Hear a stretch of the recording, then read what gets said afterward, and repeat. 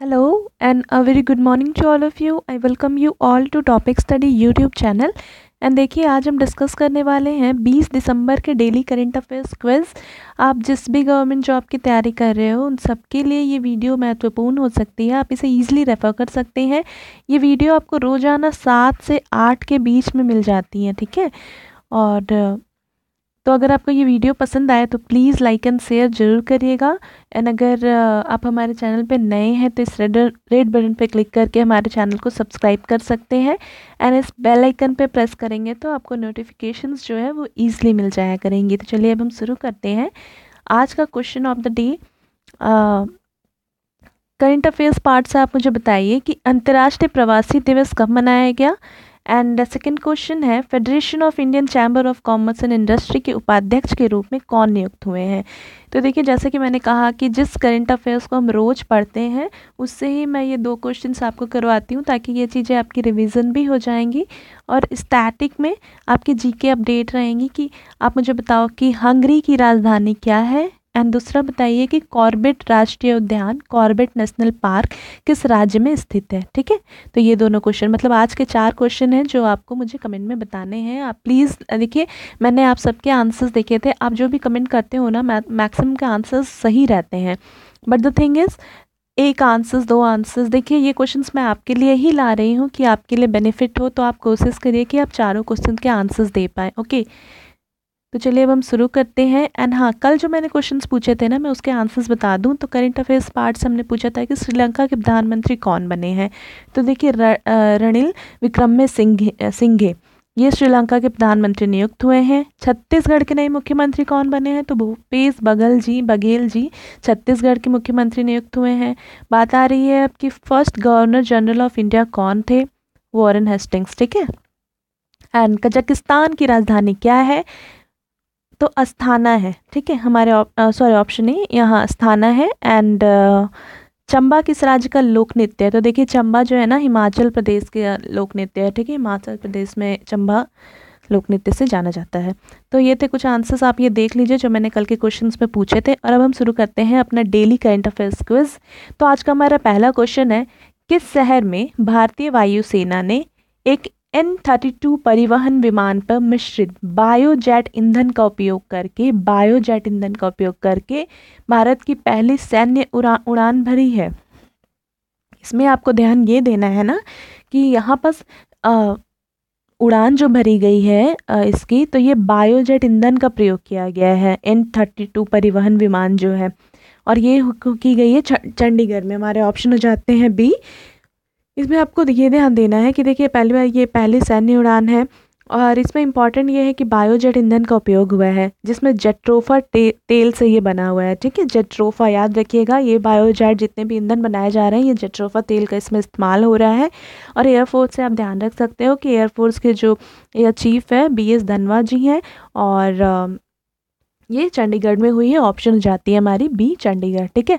Next question पे हम बढ़ते हैं। नेक्स्ट क्वेश्चन चंडीगढ़ जैसे अब हम बात कर रहे हैं तो आप ध्यान रख सकते हो कि पंजाब की राजधानी चंडीगढ़ है और यहाँ के जो मुख्यमंत्री है वो कौन है, कैप्टन अमरिंदर सिंह जी है। ये देखिए आप पंजाब का लोकेशन हमारे भारत के मैप में देख सकते हैं, ठीक है। तो चलिए नेक्स्ट क्वेश्चन है हमारा WEF की वैश्विक लिंग अंतराल रिपोर्ट 2018 इनकी रिपोर्ट निकाली गई है 2018 की, किससे, लिंग अंतराल की, ठीक है। जेंडर इंडेक्स आई है, जेंडर इंडेक्स की रिपोर्ट आई है जिसके तहत भारत जो है विश्व आर्थिक मंच पर कितने स्थान पर रहा है। तो देखिए भारत जिस स्थान पर पिछले साल था उसी स्थान पर इस साल भी है, मतलब 108 नंबर पे ही हमारे भारत की रैंकिंग है जेंडर इंडेक्स पे, लिंग अंतराल पे, ठीक है। देखिए यहाँ आप देख सकते हो जेंडर इंडेक्स की, जेंडर गैप इंडेक्स की हम बात कर रहे हैं और इसमें हमारे भारत का जो स्थान आया है ना वो 108 आया है। पिछले साल भी हमारी इंडिया 108 पे थी और अभी भी है। पहले नंबर पे आइसलैंड है, ये आप ध्यान रखिएगा, ठीक है। तो याद रखिएगा जेंडर गैप इंडेक्स जो निकाली गई इसमें हमारे ऑप्शन क्या हो गए, बी 108। नेक्स्ट क्वेश्चन पे अब हम बढ़ते हैं। नेक्स्ट क्वेश्चन है हमारा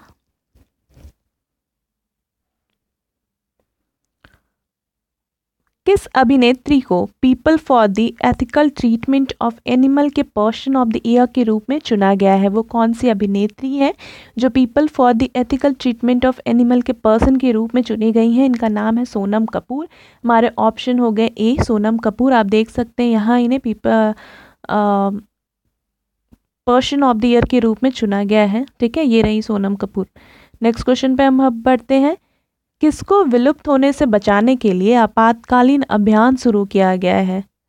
तो देखिए, ये है ग्रेट इंडियन बस्टर्ड। ठीक है, कहा जा रहा है कि ये हमारे स्वतंत्र भारत में विलुप्त होने वाली पहली प्रजाति होगी। इनके विलुप्त होने के चांसेस बहुत ज़्यादा बढ़ गए हैं। ग्रेट इंडियन बस्टर्ड को आप देख सकते हो, देखो ये है ग्रेट इंडियन बस्टर्ड। और राजस्थान इनका आखिरी गढ़ है, मतलब देखिए जितने भी बचे हुए हैं ना अब, तो ये राजस्थान में है। ये चीज़ें आप ध्यान रखिए। और इसके अलावा तो देखिए, जैसे कि हम बात कर रहे थे कि ये गंभीर रूप से लुप्त प्राय सूची में आ गया है। देखिए, इनकी कुल वैश्विक आबादी जो है ना बस 150 है, 150। और राजस्थान, जैसा कि मैंने बताया कि ये इनका अंतिम गढ़ है। जैसे थार मरुस्थल जो है वहाँ 100 के लगभग ये पाए जा रहे हैं।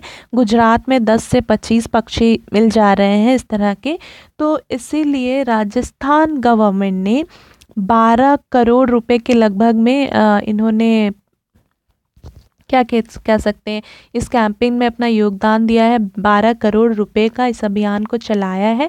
और देखिए, कॉर्बेट फाउंडेशन जो है ना, वो कंजर्वेशन इंडिया और जो आपकी सेंचुरी नेचर फाउंडेशन है, इन दोनों के सहयोग से कॉर्बेट फाउंडेशन जो है इस अभियान को चला रही है ताकि इंडियन बस्टर्ड को सेव किया जा सके। तो हमारे ऑप्शन इसमें क्या हो गए? A great Indian bustard. ठीक है, किसको विलुप्त होने के बचाने के लिए आपातकालीन जो अभियान शुरू किया गया है, ये किया गया ग्रेट इंडियन बस्टर्ड को। जैसा कि मैंने कहा कि राजस्थान सरकार 12 करोड़ रुपए के लगभग में इन्होंने रुपए दिए हैं इस कैंपेन को चलाने के लिए ताकि इससे बचाया जा सके। तो राजस्थान के बारे में भी हम थोड़ी सी बातें कर लें कि राजस्थान की राजधानी है जयपुर, मुख्यमंत्री है अशोक गहलोत जी, उप मुख्यमंत्री है सचिन पायलट जी, गवर्नर है कल्याण सिंह जी। राष्ट्रीय उद्यान यहाँ है सरिस्का राष्ट्रीय उद्यान, रणथंभौर राष्ट्रीय उद्यान, दर्रा राष्ट्रीय उद्यान, रेगिस्तान राष्ट्रीय उद्यान, केवलादेव राष्ट्रीय उद्यान। ये आप ध्यान रखिएगा, ये सारे इंपॉर्टेंट राष्ट्रीय उद्यान है जो कि एग्जाम्स में पूछे जाते हैं।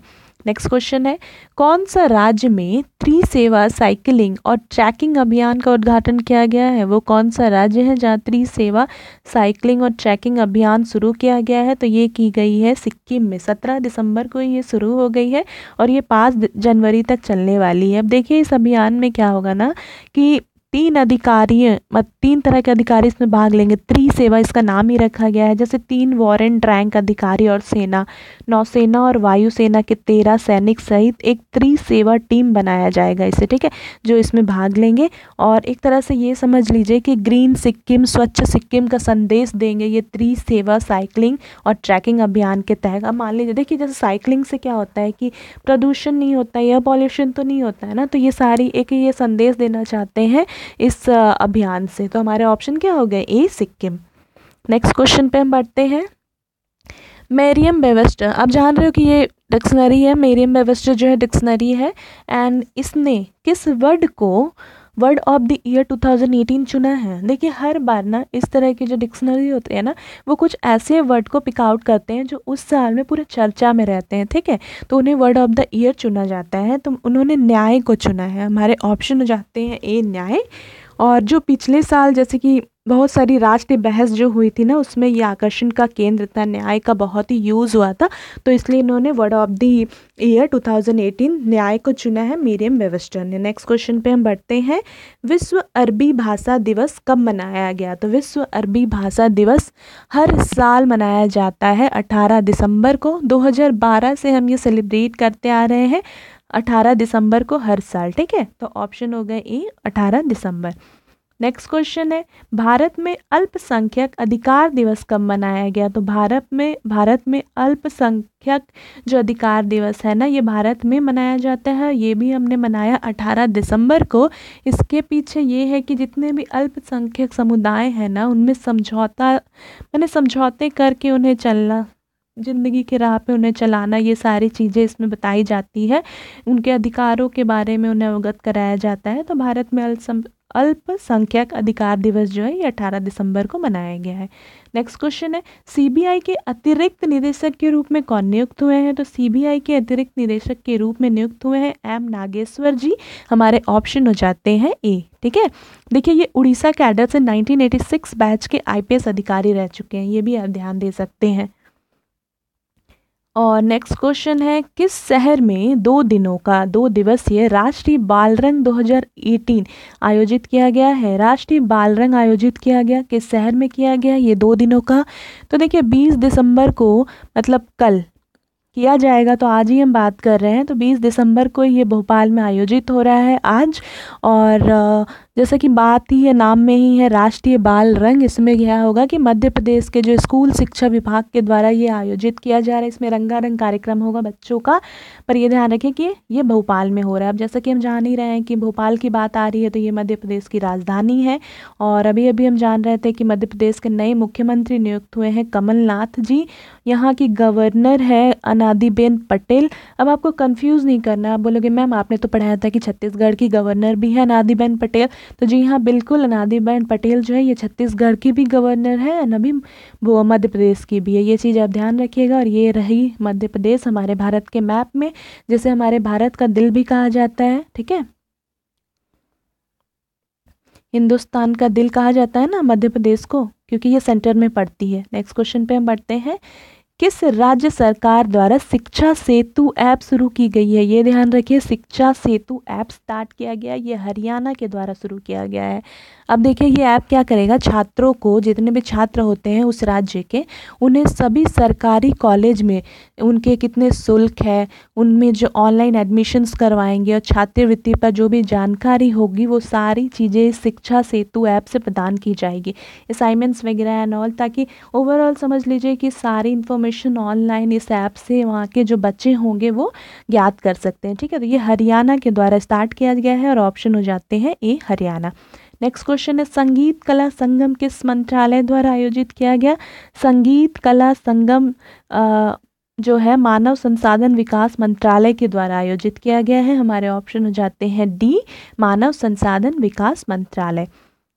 अब देखिए कैपजेमिनी इंडिया, हम सब जान रहे हैं कैपजेमिनी जो आईटी कंपनी है, इसके नए अध्यक्ष नियुक्त हुए हैं। इनका क्या नाम है? तो इनका नाम है श्रीनिवास कंदुला। श्रीनिवास कंदुला, ऑप्शन हो जाते हैं ए। ठीक है, ये ध्यान रखिएगा।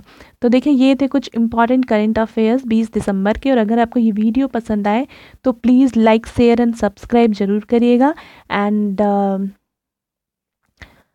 आरपीएफ के आप लोगों के एग्ज़ाम्स थे कल, तो आप लोगों के आशा करती हूँ कि आप लोगों के एग्ज़ाम्स अच्छे हुए होंगे। और आगे भी आप लोग ऐसे ही कोशिश करते रहिए। इस वीडियो की जो पीडीएफ है ना, वो आपको हमारे टेलीग्राम ग्रुप में मिल जाएगी, जिसका लिंक हमारे वीडियो के नीचे दिया हुआ है। अब मैंने एक कमेंट पढ़ा था कि मैम टेलीग्राम ग्रुप को ज्वाइन कैसे करना है? तो सिंपल है, आप नीचे पढ़िए, टेलीग्राम ग्रुप का एक लिंक होगा, बस उस लिंक पे आप क्लिक करिए। ठीक है, तो आप अपने आप उस पेज पे चले जाओगे टेलीग्राम पे, और आप उसमें एक ज्वाइन का ऑप्शन होगा, आप उस पर क्लिक कर देना, आप उस ग्रुप में ज्वाइन हो जाओगे। ठीक है, तो चलो आज के लिए इतना ही, and thank you so much.